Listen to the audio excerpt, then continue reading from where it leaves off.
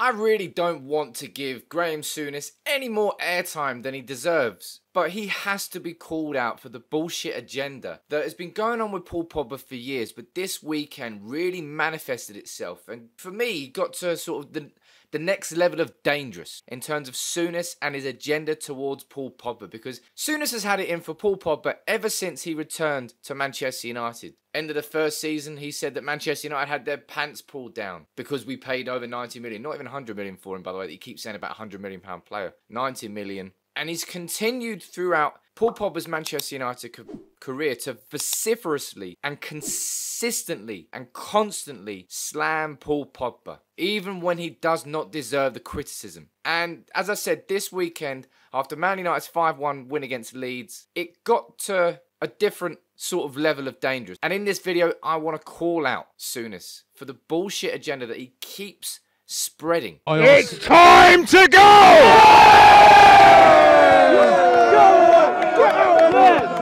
About Paul Pogba, and exactly why I'm annoyed about it. Because somebody has to put Souness in his place. As a commentator on Sky, it's his job to be impartial. He's far from it. Pogba was absolutely insane against Leeds. 4 assists he got. He only got 3 in the whole of last season in the Premier League. There's only a handful of players in the Premier League who have ever got 4 assists in one game. Surely, Graeme Souness is going to compliment Paul Pogba after that performance. No, I don't think I will. No. For me, yesterday, the star of the show was Greenwood. I you know, for a young boy, I thought he was sensational. Pogba's had 4 assists, though. No, we expect that from £100 million man. Okay. I was going to get round to the point that they spent 70-odd million on Sancho. Maybe that might be something to look back on and think, do we need to spend that money? Because that boy is a player, he's a finisher.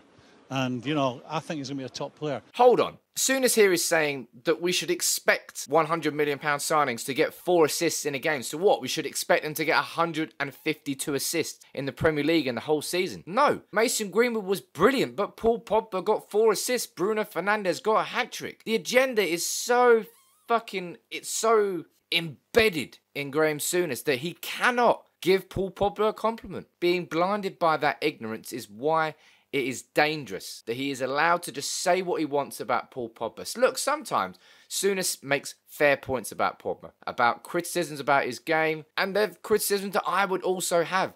But he doesn't balance it. It's all negative. It's all one-sided. It all fits his narrative. And therefore, if there's any sort of positive, he's not going to take it. Hell, look at this game there. 5-1 against Leeds. He gets 4 assists. Now, we should expect that from him. Jack Grealish goes and makes his debut for Man City, £100 million man. They lose 1-0. He gets 0 assists. You don't hear him getting slated for not getting 4 assists because it's outrageous to suggest that a £100 million signing should get 4 assists just as much as it's outrageous to have a go at a player for not getting that. And it's the lack of parity that pisses me off. I understand if people can criticise Pogba. Of course they did. I've criticised Pogba plenty over the years. But Souness, for me, is dangerous with his words. He's driving a toxic narrative that is steered towards one side of the coin that doesn't look at the other. Sky have a moral responsibility as a company, although Andy Gray and Richard Keys, they kept them their fucking years. Maybe they're just going to do what they want with Souness. They have a moral responsibility to make sure their pundits do not toe the line, but they stay in the middle. You can present both.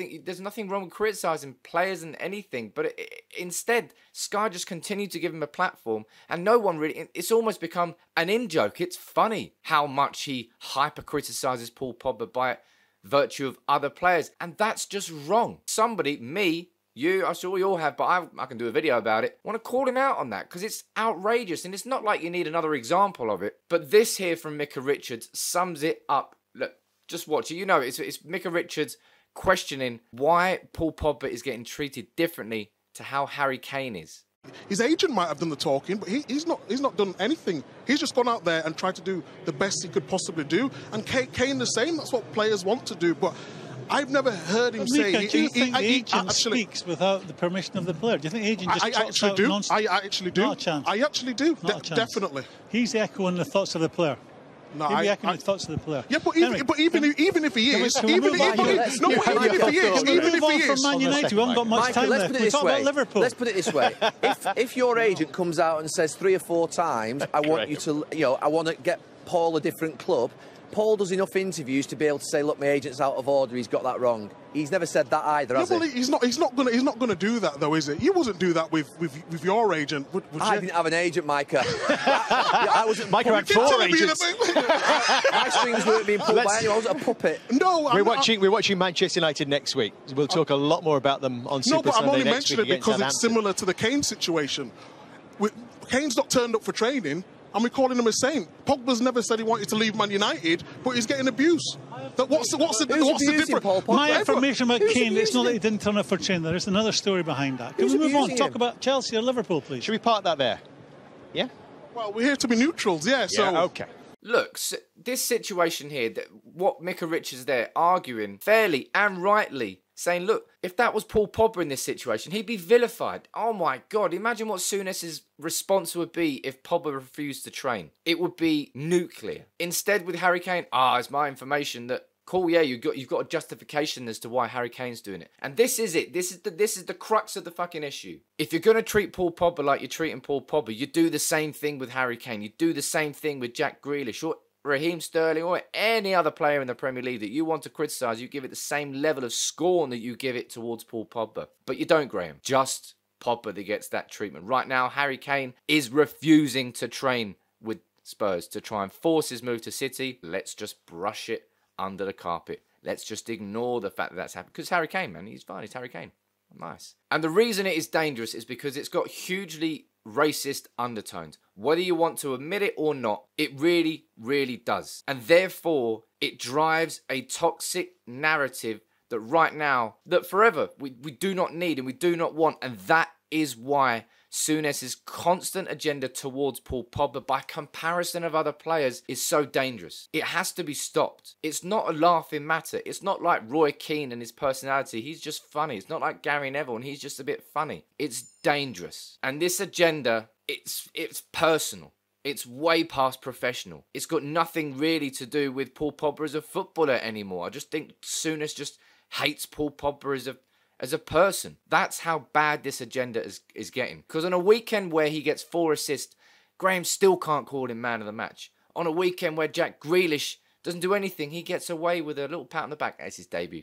That's all right, let him play. In a weekend where Harry Kane refuses to turn up to training with Spurs, it's all right, Graeme Souness' inside information has justified that. But nah, when it comes to Paul Pogba, he's going to go elbow from the top rope against him.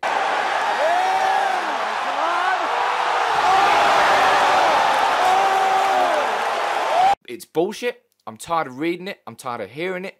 And I'm tired that other people aren't calling him out on it properly. Micah Richards is doing it there. Well done, Micah. Look, I thought you were a bit of a joke of a pundit at the start, but you're growing on me. Fair play. Graeme, you need to grow up, man. I don't know what it is. I know what I think it is. And it's just dangerous. Grow up. Criticise players when they deserve to be criticised. And praise players when they deserve to be praised. That's your job as a pundit, not to drive a narrative that you really want to be true so much that you continue to do it. Stop it. Sky have got a responsibility to stop it. Graham's an absolute weapon. And that's it. I just wanted to say my piece on those comments from Graeme Souness that I saw after and before the City and Spurs game. Nah, man, you can't just say stuff like that and not expect people to respond. And that's what I'm doing. You let me know what you think about the Graeme Souness situation in the comments below. As always, if you enjoyed the video, maybe you did, because I'm slating Graeme Souness, but he deserves it. Make sure you subscribe down below.